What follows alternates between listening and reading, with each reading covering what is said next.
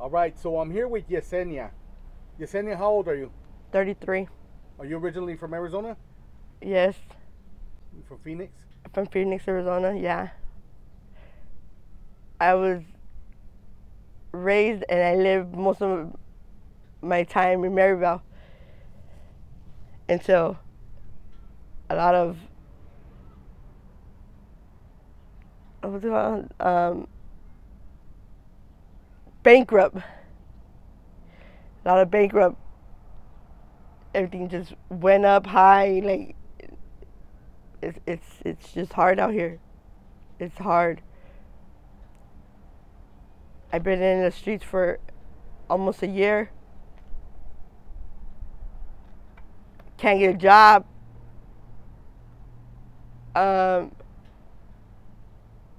People just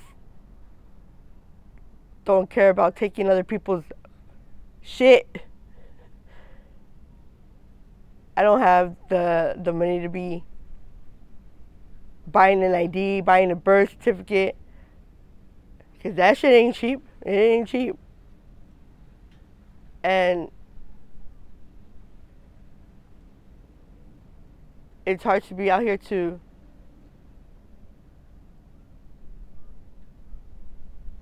like, we're bad people. We're not bad people. Because there's a lot of good people out there that don't even deserve to be out here. How was your childhood growing up? You said you grew up in Maryville, right? Yeah. Did you have both parents? No. I lost my dad at 5, 6 years old. My mom raised 3 of us, 2 of my brothers and me. And it was hard for her because she had to do 2 jobs. And come to find out, we're in bankrupt. We're losing our home. My mom struggled a lot. And it's just hard for, especially us that were from here. So where's your mom and your siblings at right now? Are they out here in the streets as well? Yes. Well, stay with their couple. My mom's trying to get her own place. But me, I'm trying my best. But only certain people only help their certain type of people, their race, and I don't think that's right, because all of us deserve a chance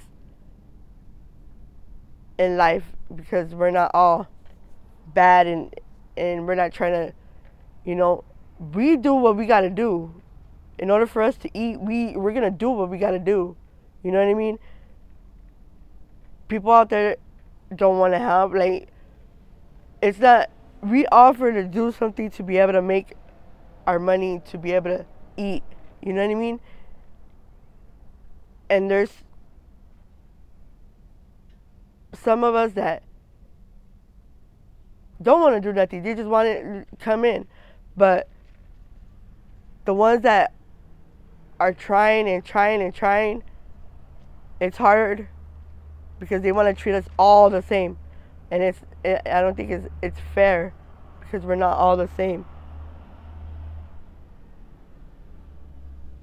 Me, I can't go and find a spot to go and lay and put my head down. Like, I've been through so much in life growing up that I wouldn't want the same thing to happen again. You know what I mean? There's a lot of people following me, trying to hit on me. I get scared to be out here. And I'm alone morning, day, and night, not knowing what can happen. What are you doing right now to survive out here? How to get your money? I ask people out there if they need anything done. If I'll clean their home, clean their yard, something just for something to eat or something to spare.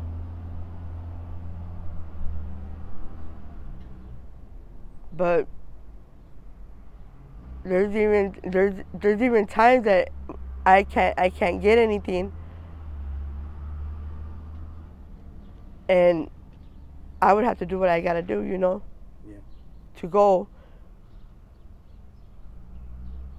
and take a piece of bread from the store,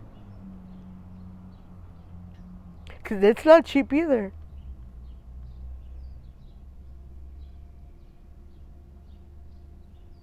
It's hard being out here, and especially in this cold. I have lost friends because of the cold. And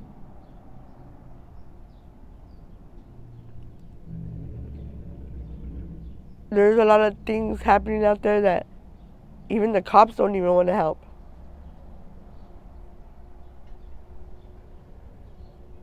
It's like when they feel like coming and helping, I don't think it's right for us to live like this, because our economy is like going insane. It's ridiculous. We can't not even get to one corner to another corner because we have to walk it. We could be freezing and we have to walk it because some bus drivers help, some bus drivers don't. They only help their certain race, or they won't even stop and pull over to pick you up. They'll just pass you through. So you face a lot of discrimination out here? Yes, a lot. And not just that, a lot of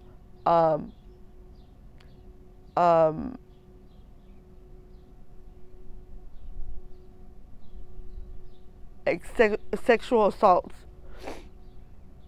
And it's scary because there could be a lot of them, and it's just me. It's hard. What do you do out here to keep yourself safe from that? Do you carry around pepper spray? Anything? And a knife. I carry that around everywhere with me. 'Cause pepper spray could work on some people, not all people. Because not all people, can handle the pepper spray. Some people can, some people can't. Because they're just... So you've had to use it before? Yes. Plenty of times. Well, what was one time when you had to use it? Can you tell me about it? There's this native, like, I go to the store and walking back to where I was going to lay my head, there's a native following me.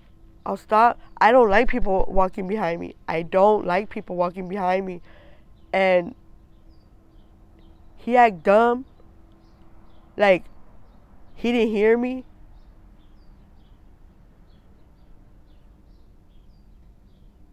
We can't even walk to the corner without somebody following us and trying to do something. I have friends trying to go to work and they're right there trying to do something, and they're not. And it's like, it's even scary to even go to work like that, to get on the bus, and these native people just want to take over. They are the ones following us, asking us if we charge, if we do this and do that. We don't accept that, and we're going to do what we got to do, and we don't want to.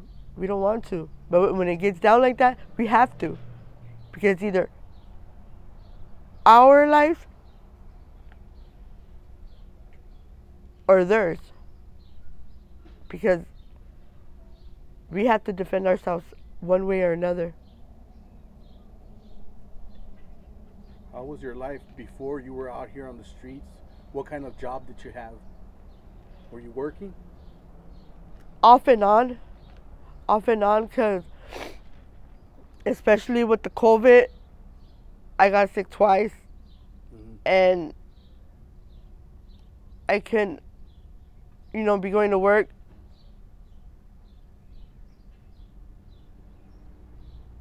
When I would work, I was working at Cafe Valley. I worked at the company Edge. And it was an alright job, but everything they want, original documents. Like, original documents. Yeah. And I didn't have the original documents. Because people be stealing the stuff. Now, I was living okay. I had my babies. And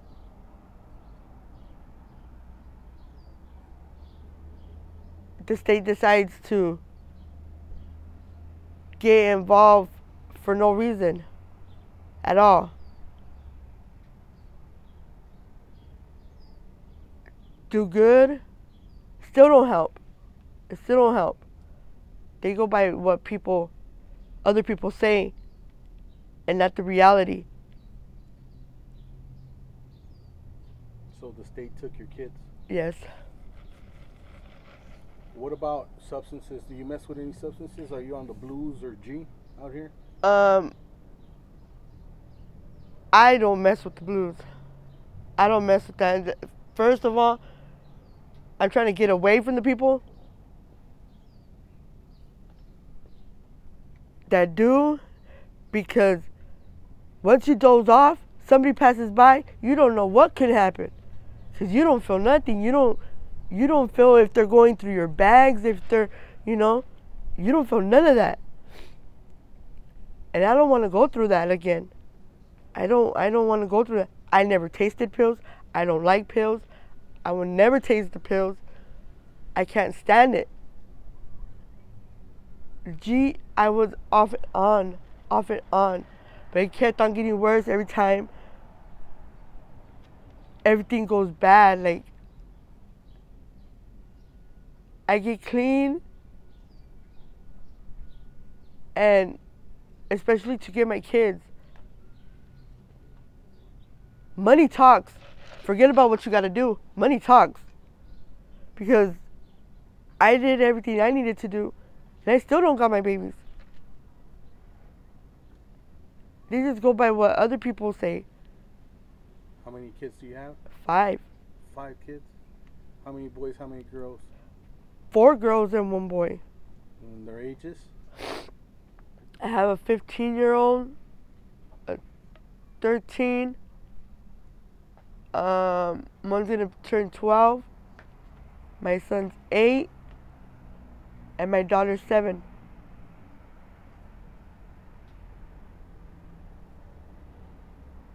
And I miss my baby so much, man, that everything was going well until the state says, oh, your son doesn't want to see you. How can you tell me my son doesn't want to see me? Can't you come and look at what I have? Can you come and see what I have? Pictures, visits I be going to, see how he looks when he's with me? They didn't want to see none of that. They didn't want to see how excited he looked, how happy he looked. When he was sick and he still had to go to the visits, they would send him home because he was sick. He would cry to go home. That's not right. They're supposed to keep the families together, help the families, not separate the families. Now, I can't see them at all, not stay in communication with them at all. All because people have something against me. And because of that, I feel guilty that my family can't see them when it shouldn't be like that. My family shouldn't have to pay the price that they have against me.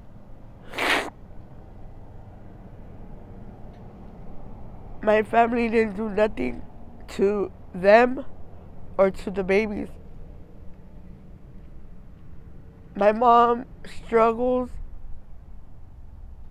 a lot missing her 5 grandkids. It's been hard.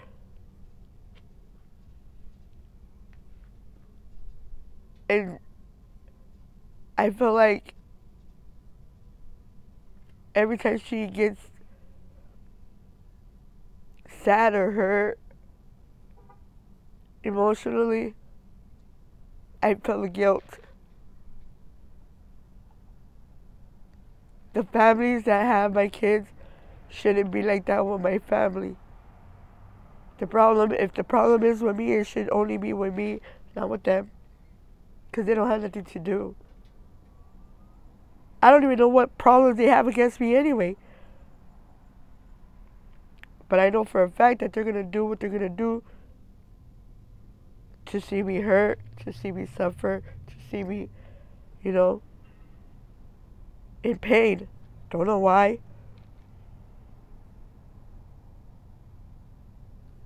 But the state only helps family that got money.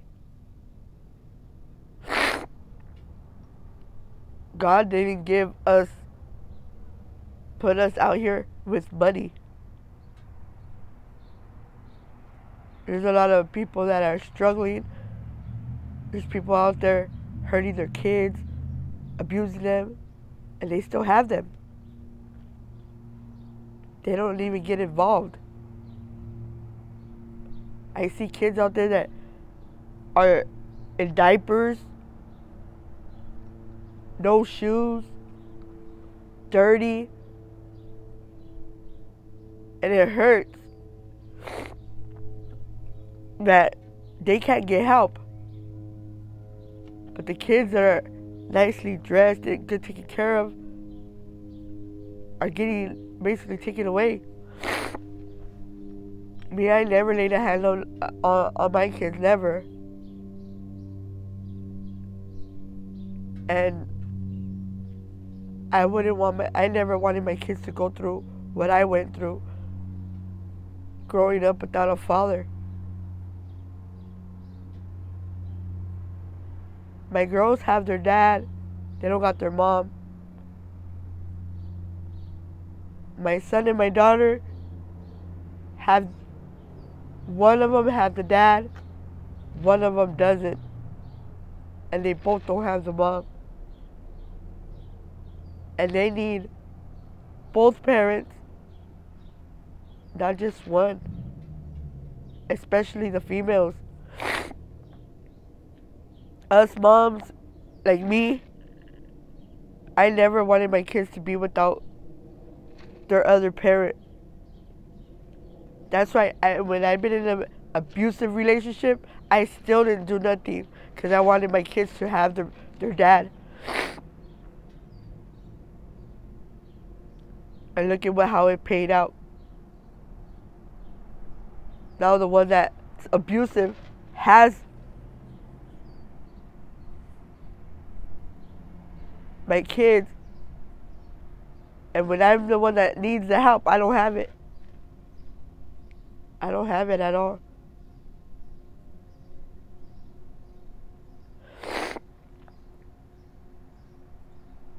Alright, Yesenia, well, thank you for sharing your story. Really do appreciate it. Are you okay with me using this on my YouTube channel? Yes, sir. And just in case somebody wants to reach out to you with any sort of help or donations, Do you have any contact information that you want to share, like an email? I can't even get a phone. And people that are stealing my information is getting shit like that. Have Like, you got one from the Obama? They say that I don't qualify, that I already have one. Yeah. I don't have one. You could tell them that you lost it. They stolen or yeah, and they keep saying every time I go, they're like, oh, well, you don't qualify for a phone, you only qualify for a SIM card. Okay? How am I going to qualify for a SIM card if I don't got a phone? Do you have an email, though? Facebook, anything like that? Facebook. I got a Facebook. What's your Facebook? It's under Yesenia Flores.